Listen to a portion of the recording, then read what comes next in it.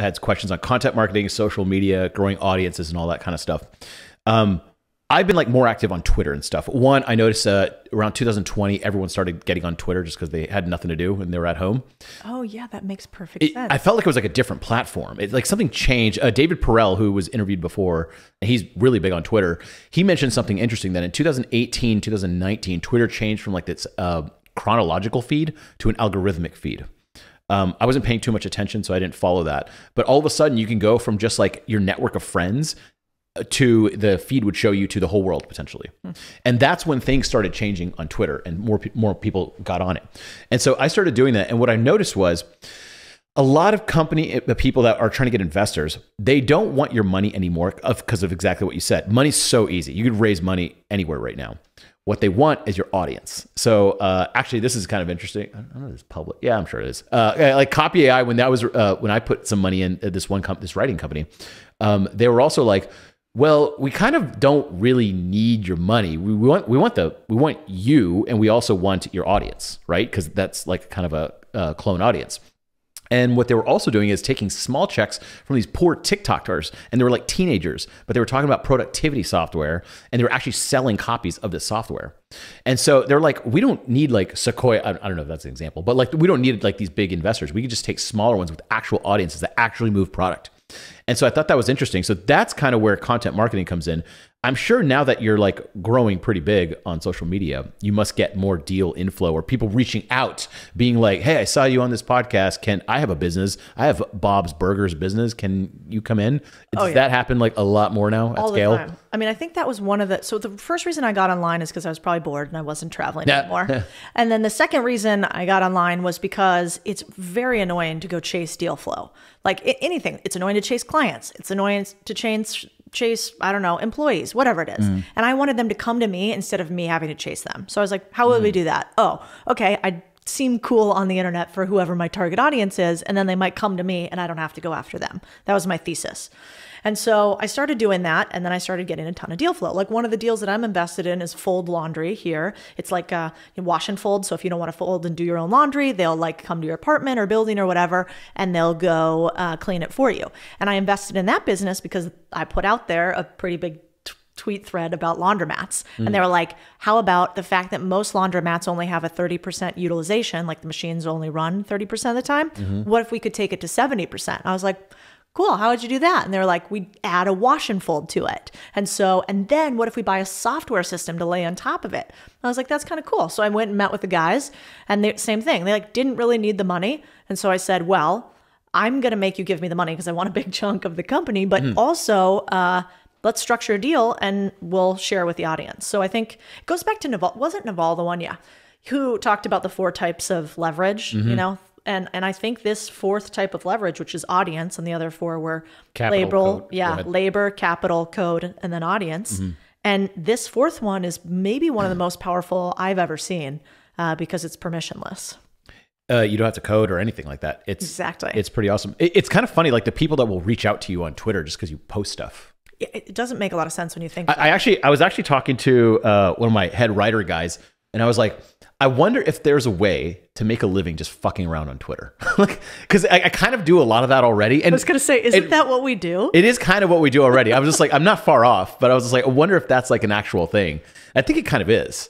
Yeah. So anyways, I guess we'll talk about newsletters in a second and how fucking around on Twitter is actually like right up that alley. So what are some key ways you've actually grown your own audience? On social media platform, and we'll go through the different ones, but what are some key ways you've grown? Or did you try to grow or just naturally grow? What happened? No, I think people would tell you they just naturally grow are full of shit. I don't know how you feel about that, but I'm always like, there's no way. Nobody just like posted one thing, that was it, and they continue to grow. Like you have to work at it. Yeah. So I think for me, first, I just started posting stuff out to friends, but then there were a couple things that gave me a little bit of major boost. Actually, another one of our mutual friends now, Sam, I was posting in his Facebook group, and I like to draft off the cultural conversation. So, say that, I don't know, people always seem to be interested in cash flow and making money, which is one of the things we talk about at Contrarian Thinking and weird ways to do that.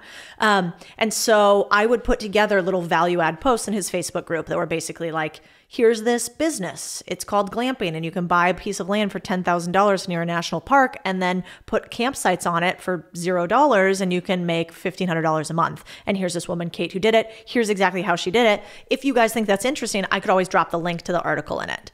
And so I think drafting off the cultural conversation and stealing other people's audiences was basically what worked well for me at first. But I did it in a way that I think, you could ask him, was enough value where people weren't like, ew. No, I saw you in the group. I'm part of that group. Yeah. Yeah. So that actually gave me like huge lift. And I did that in a few different groups, like Bigger Pockets, Sam's group. And I'm like pretty lazy. I think we've talked about this before. So I'm always looking for, how could I do this with the least amount of effort to the highest ROI on my time? And I don't always get there, but I'm trying to get there. And so I think those Facebook groups are a great way to do it.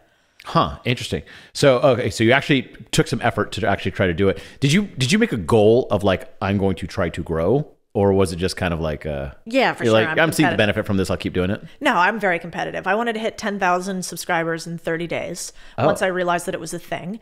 So I wrote a blog post on this. It's on Contrarian Thinking. You can see it. And then I documented every single day. What did I do? And so it basically was like, day 1, get a website, day 2, tell mom to send it to her PTA friends, day 3. And I did, I tried every sort of ridiculous thing I could think of. And then I would note, okay, well, how many subscribers came from that? 50 subscribers, 100 subscribers.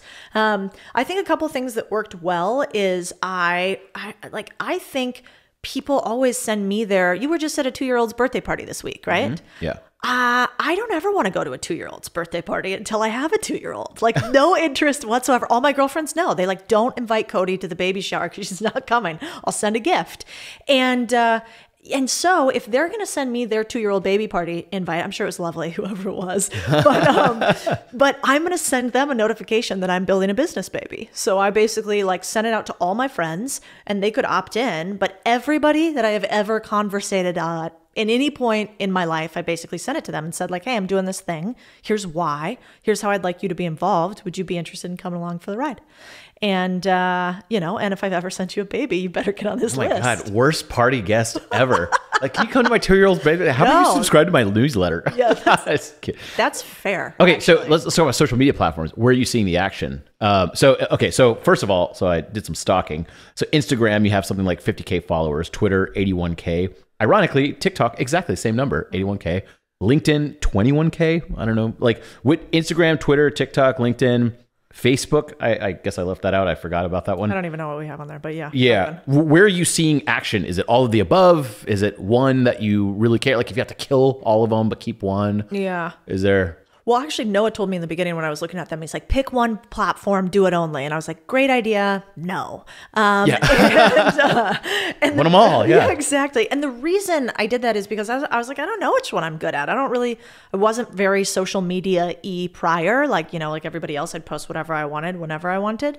And so I think it's actually important to have multiple platforms, because you don't want to get kicked off one or, have something happen with one. So I would actually say just do one.